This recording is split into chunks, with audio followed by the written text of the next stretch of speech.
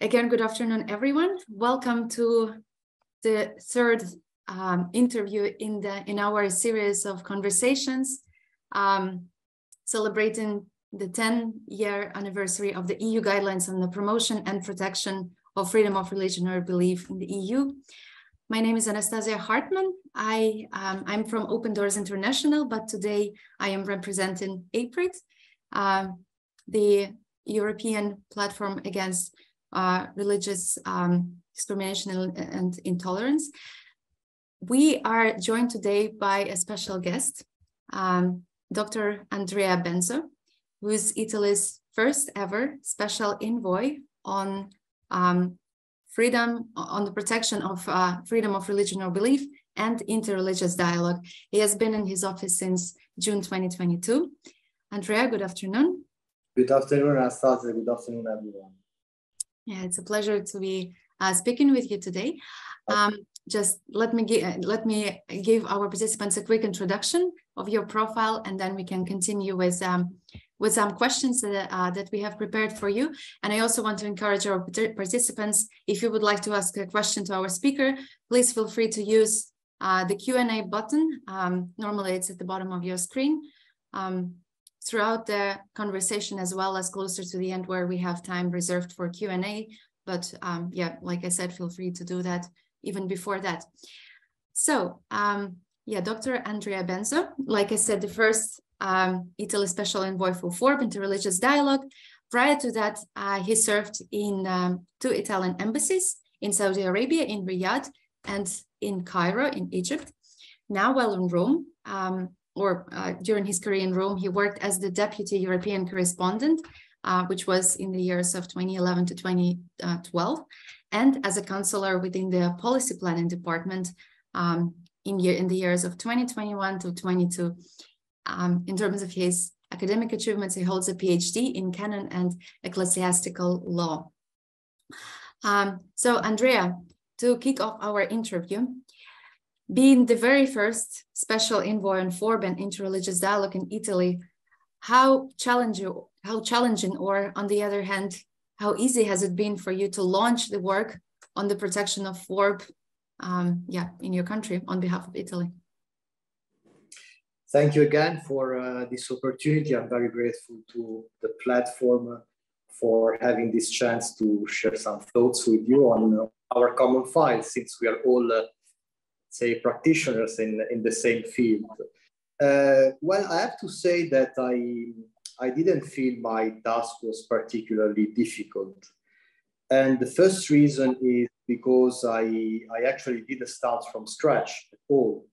Italy's engagement in the field of FoRB protection and in the promotion of interfaith dialogue has been long-standing.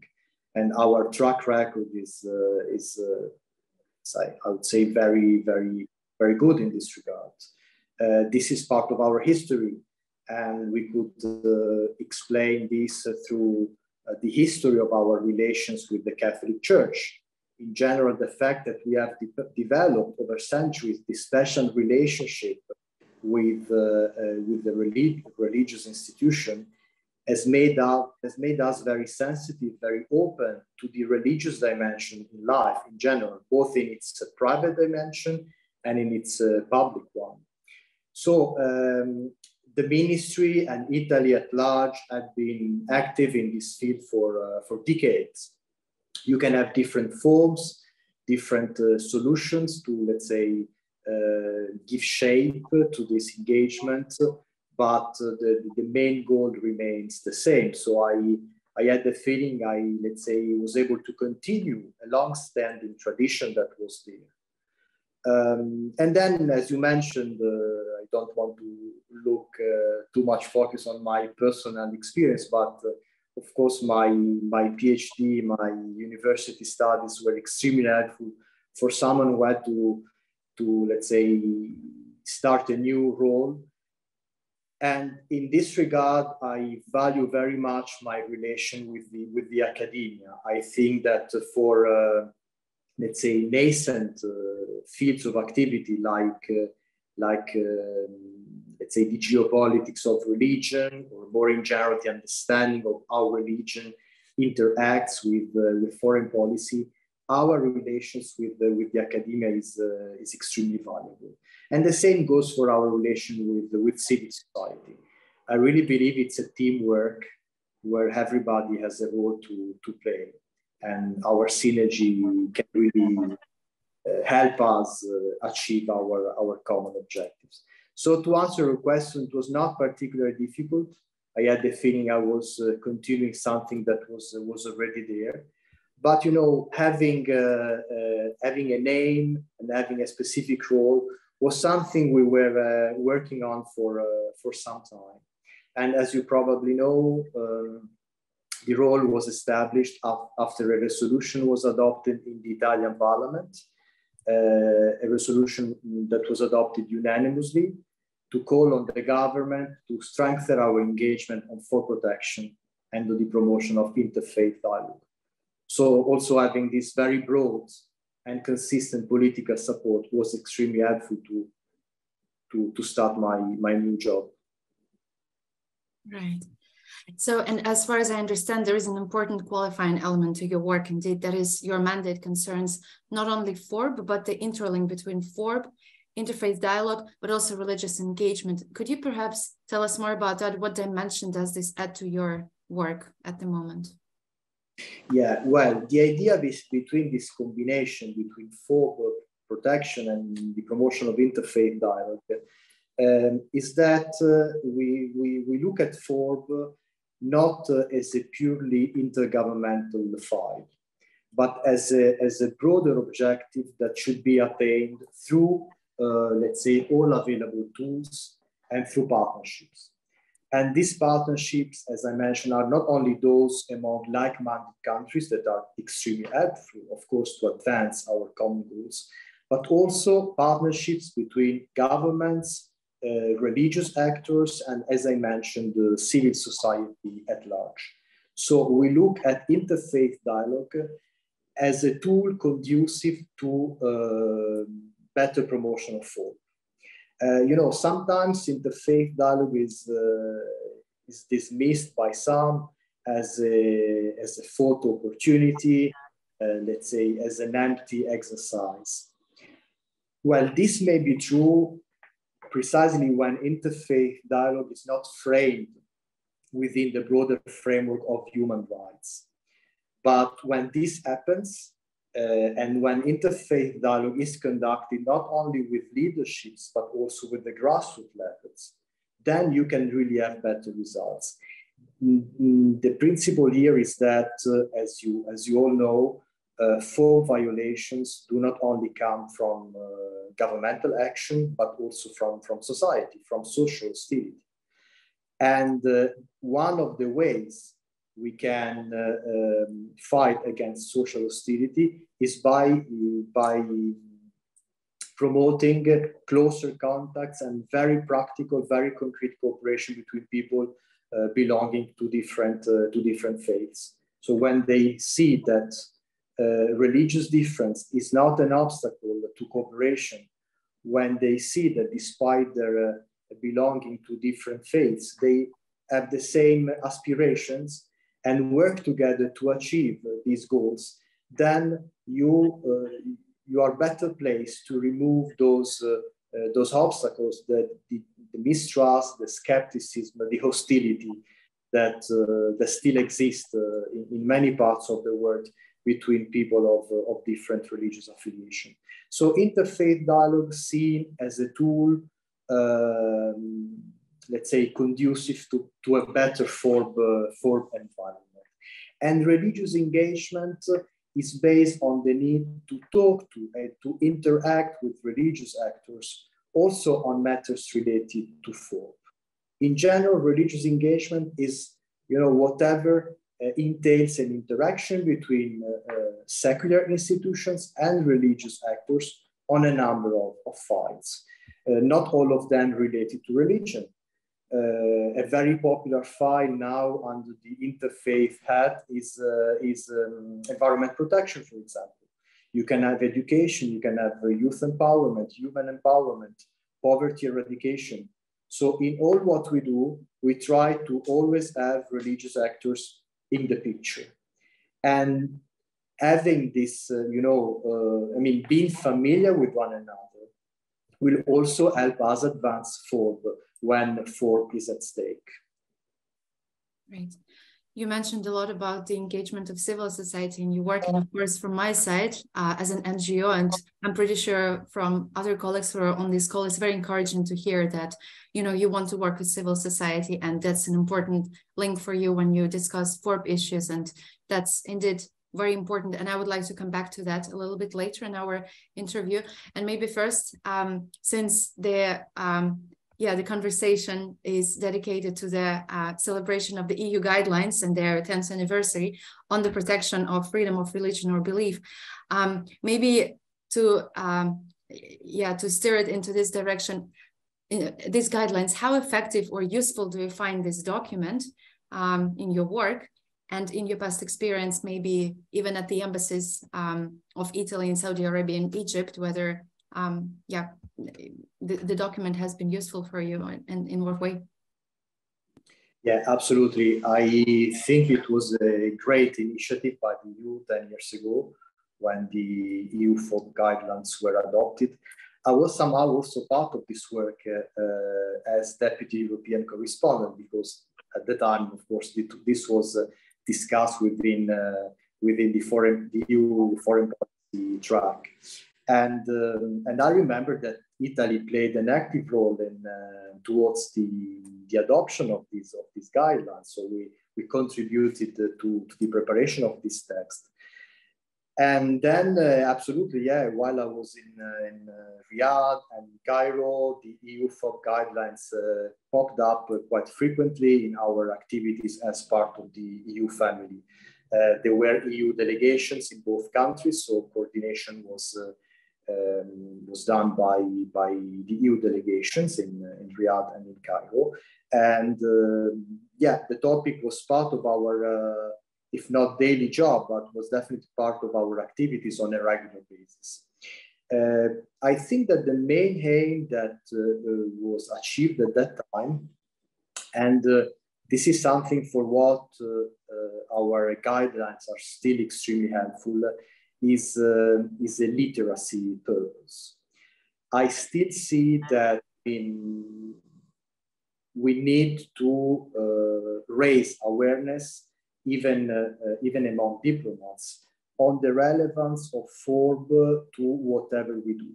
So what I've been trying to do in this past year as the Special Envoy of the Ministry was to streamline FoRB issues and interfaith issues in our daily work.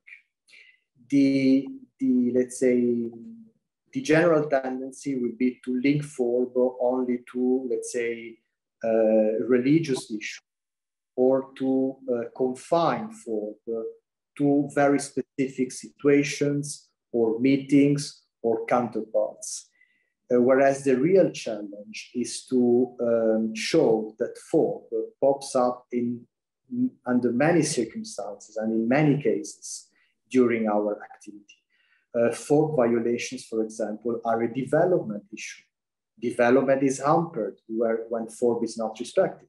But this link is not clear to everyone.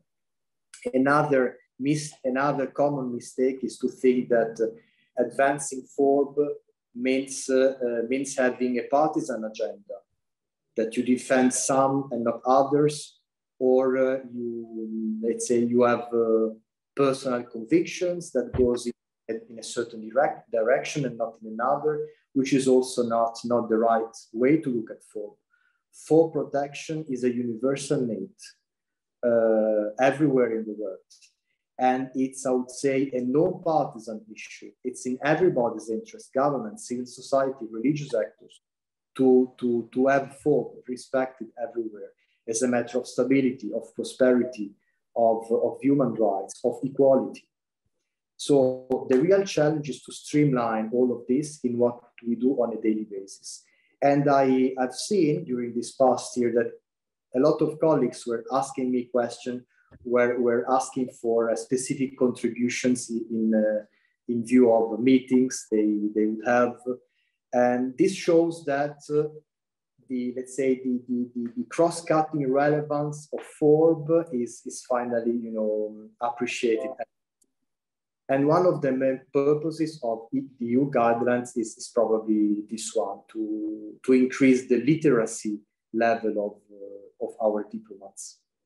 Right, right. Andrea, you mentioned a few challenges that you have encountered in your work in terms of implementation of the EU guidelines, but maybe on the other hand, on a positive note, how you witnessed or taken part in any successful examples of implementation of the EU guidelines. Could you maybe share a bit more on that? Yes, well, absolutely. In both countries where I served, I and the ambassadors at the time, we had several meetings with religious actors.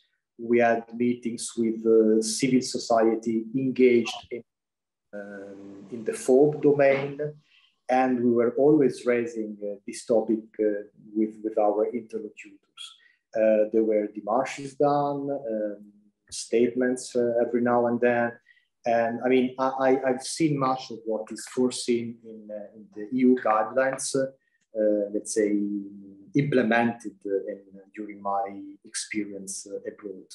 And as Italy, when I was in Cairo in February 2020, that was one of our last activities before the pandemic erupted, we organized the first open doors conference on FoRB in the country, hosted by Italy. At that time, we invited a number of foreign counterparts. And actually, at that time, there was no EU Special Envoy because Mr. Fiegel had terminated his mandate a couple of months before the conference, and there was no successor at that point. But he attended as former EU envoy. We had OSCE people, UN people, the EU head of delegation in Cairo was part of this event.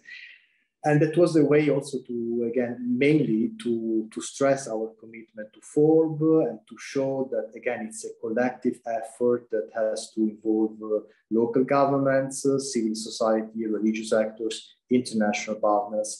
It was a very successful event, and the main goal was to initiate some concrete work on this track, and to let people understand how important for protection is to achieve a number of goals that are common to all of us, even if at first glance they're not directly related to FoRB itself. So the public diplomacy component, I think, which is mentioned in the EU guidelines, is a very relevant one to our job. Right. Okay, and as I said, I would like to go back to the question of engagement with civil society. Before I move on to our next question, I wanted to encourage the participants to ask the questions in the chat. And I actually see that there is one question at the moment. Yeah, maybe we could first discuss the one that has been asked by Joseph Young, and then move on to what I wanted to ask you. So Andrea, how can the EU guidelines promote the importance of freedom of religion and cooperation with human rights groups that may have conflicting perspectives on human rights? Yeah, well, I think that the first part of the EU guidelines is helpful in this regard. When it is mentioned that FoRB must be seen as part of the whole set of human rights, and we always have to rely on the interrelatedness, interdependence, and universality of human rights. So in the end, there should be no conflict, because we should look at the human being as a single entity. And if one right is not respected, then also the other rights are under pressure.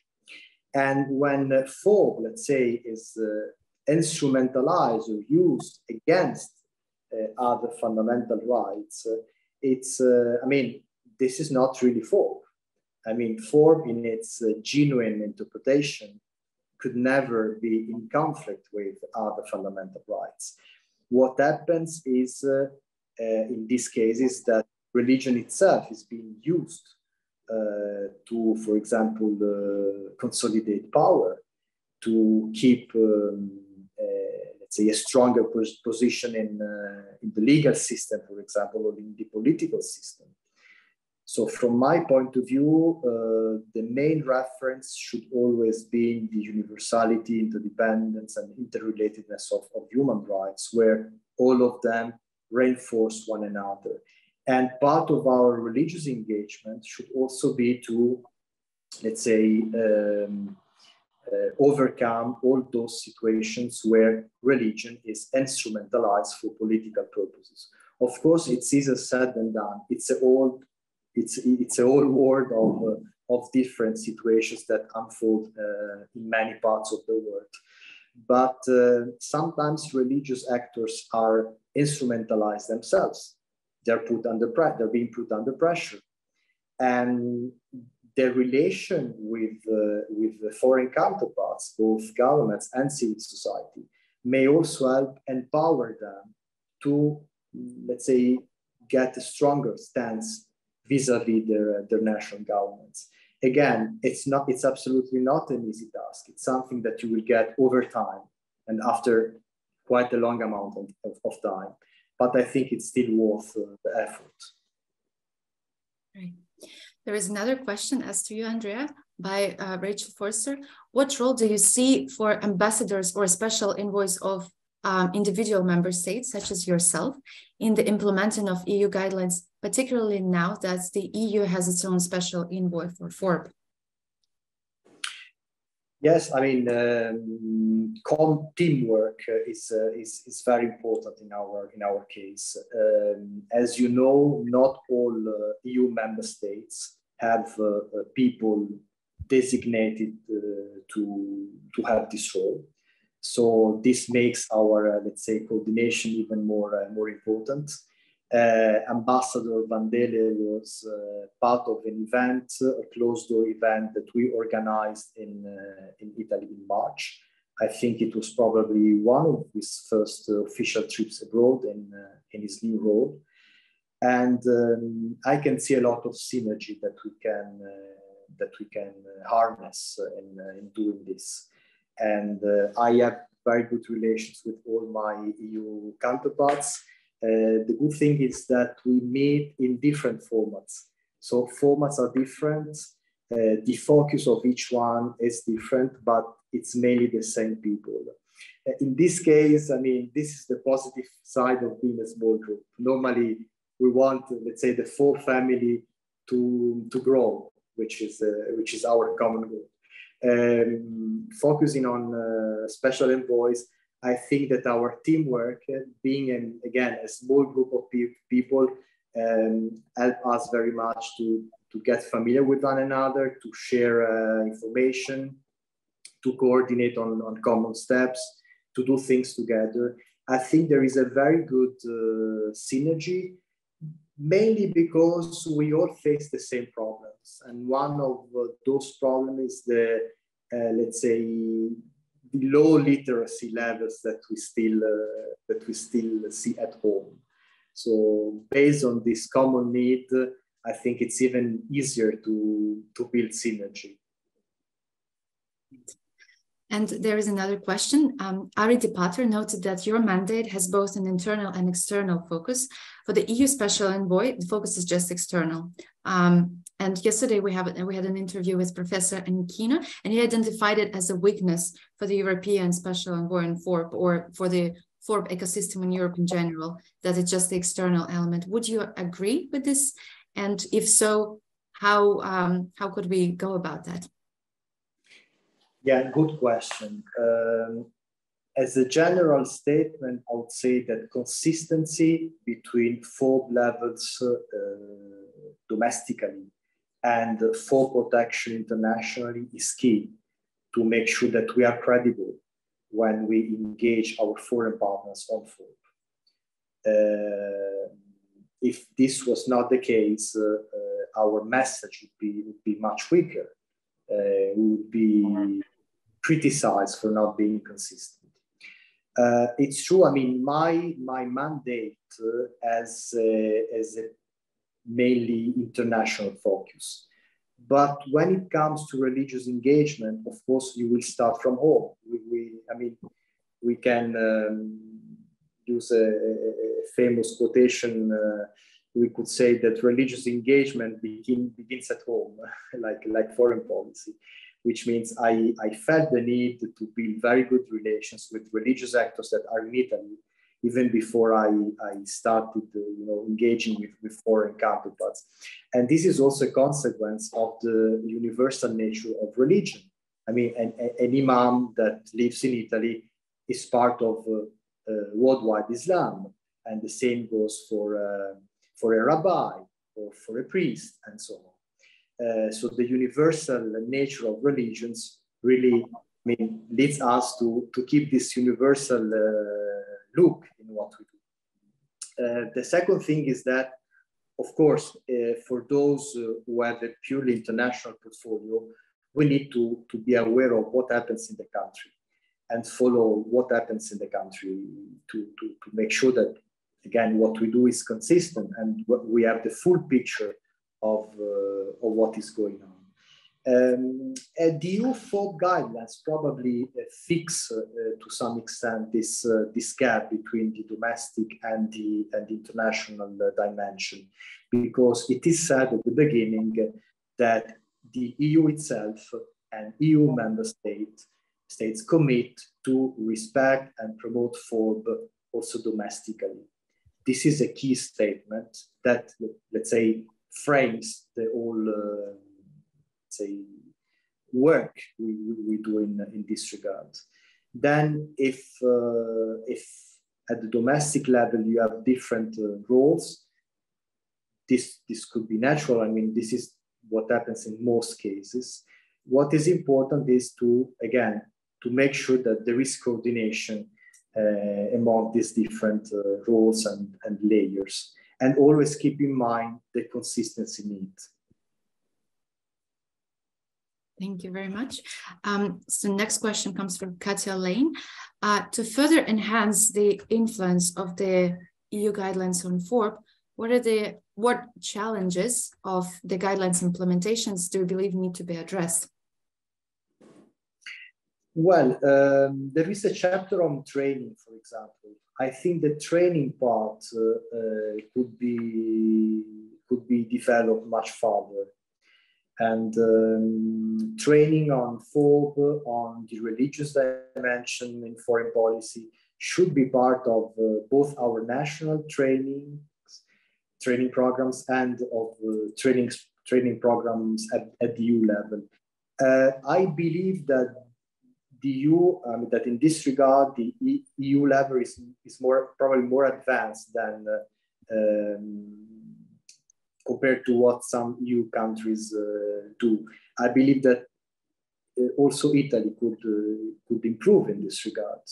I would very much like our young people to spend some time during the training on these topics.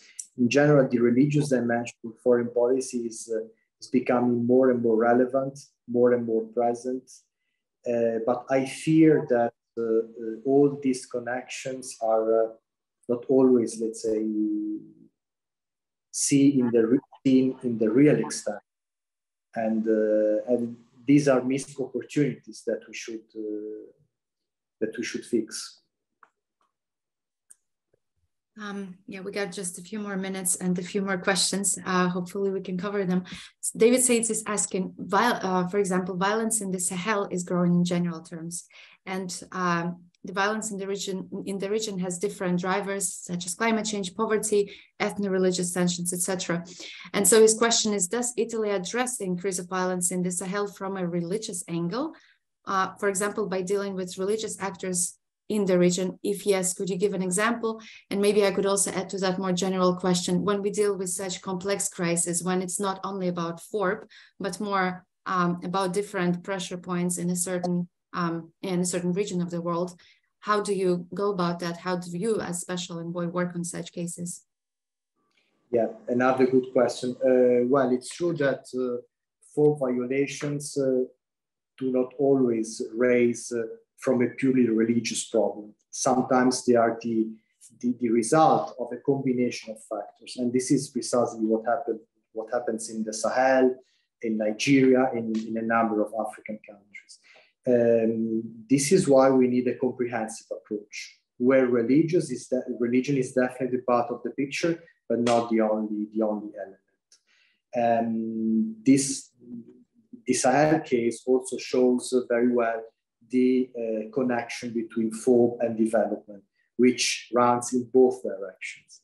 So in this case, you have development issues that have a negative impact on FoRB levels. We are doing something. We are financing a project by Sant'Anna School, which is one of the Italian university institutes, which has a focus on the empowerment of traditional religious actors in the Sahel as mediator and as a player in conflict prevention. What we have been seeing in the past few years is that traditional religious leaders have been sidelined. And that other players have been trying to take up their role. And by sidelining traditional religious leaders, we will miss their contribution as peace builders, as mediators, as people that can, let's say, reinvigorate that tradition of peaceful coexistence between religious communities that is very typical of the African experience. We have a history of peaceful coexistence of religious communities in Africa that is more and more under pressure because of more recent tensions and conflicts. And supporting and empowering traditional religious leaders is a way to, let's say, stand beside and achieve our goals of stability and prosperity. So yes, we are working on this. And again, the religious component should be seen in combination with the other factors that are at play. So you also need peace building, you need the traditional development cooperation, and then you need, of course, to have religious actors fully involved in this process.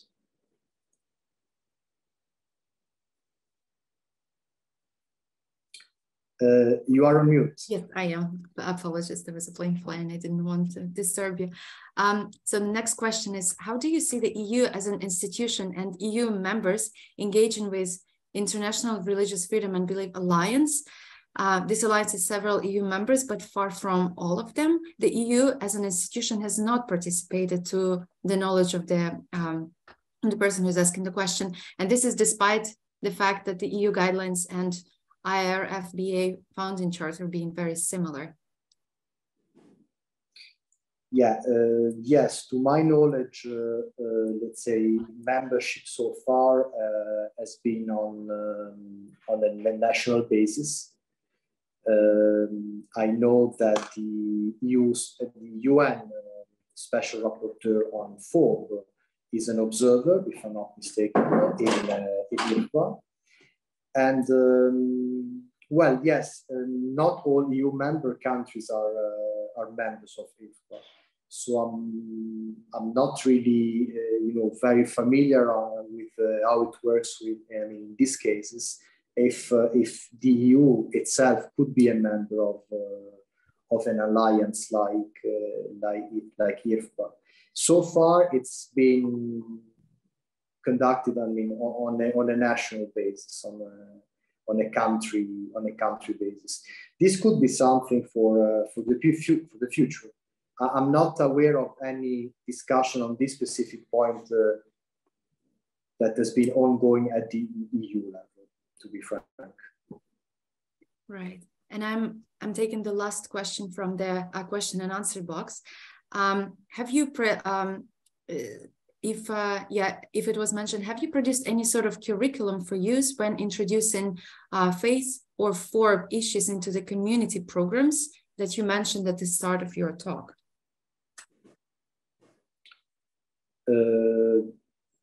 Well, I'm not sure this is what I mean, we don't have training programs by ourselves. So I've been working on some, yes, framing activities, especially for our embassies abroad. So I mean, to give them the main terms of reference of religious engagement in general as part of our work, as a pattern that we can apply to different areas of activity. I'm trying, of course, to keep a regular dialogue with our embassies abroad that, of course, face different situations when it comes to the religious landscape in the countries where they serve. I mean, working on, let's say, more focused tool is definitely one of the ideas I've been having in mind for the next few months. Right. Thank you. I will conclude with just one last question because we are already over time. And from your side, from the side of an official, Andrea, can you give us your advice? How can civil society organizations work together with governments, whether it is on the EU level or national governments, to enhance the implementation of the EU guidelines on the protection of FoRB? What is your advice on how we can be effective in helping your work? Well, I mean, to put it very simply, I would strongly encourage each and every one of you to always engage with us, to always send us inputs, to involve us in your own activities, in meetings, in discussions, in outreach activities. I think that the more we keep in touch with one another, the more we work together, and the better results we can achieve. I think there is possibly no limit to our, let's say, mutual engagement in the work we do. For example, Italy as a fund to support Christian minorities in crisis areas, and we allocate these financial resources through yearly calls for proposals that are addressed to NGOs. So this is a very good way to work, of course, and to work together. The call for proposals is meant only for Italian NGOs, but these Italian NGOs should partner with local NGOs in the country where they are planning to conduct these activities. But they have the possibility to partner with, for example, European NGOs from other countries that have a direct knowledge of that let's say, region or country, and are able and willing to work with them. So there are really a number of activities we can do together, and we should not miss any of these opportunities, I believe. Yeah, right. Thank you. Well, Andrea, there is just one last question in the Q&A box. Maybe if you could briefly respond on that. What work are you doing with expatriate people in Italy who come from countries with a lot of religious persecution? Do you see a role for them in helping to address the tensions and conflicts of new refugees, immigrants, etc., and yeah, to bring it up with them? Well, I don't have a direct experience. I didn't have any opportunity to, let's say, engage directly with refugees communities in Italy in this past year. But for example, I mean, some of them are taking part in events on FoRB as witnesses, for example. So to hear from the voices of those who were persecuted is, I think, is a much needed way to raise awareness, let's say, within the broader audience. And of course, I mean, there are different experiences in this regard that that should be capitalized upon. And in what we do, like, part of our religious engagement, we always interact with representatives of, let's say, communities that were not there 50 years ago, for example. Italy has become much more diverse in the past few years compared to how it used to be, let's say, 50 or 40 years ago. And this also help us, get a better understanding of what happens around the world, and of how we can help these people face the challenges they are exposed to. This can definitely be another, line of action that I may take for the future.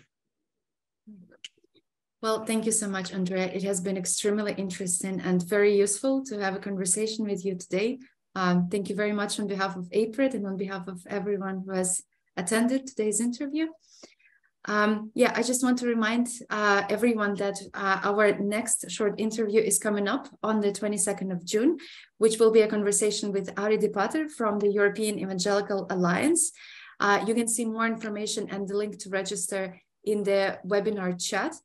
And I also want to remind you of the main event that we are having on the 26th of June on Monday in Brussels, celebrating 10 years of the EU guidelines on the promotion and protection of FoRB, with two special guests, Mr. Frans van Dalen, Special Envoy on FoRB from the EU, and Professor Nazila Ghania, the UN Special Rapporteur on freedom of religion or belief.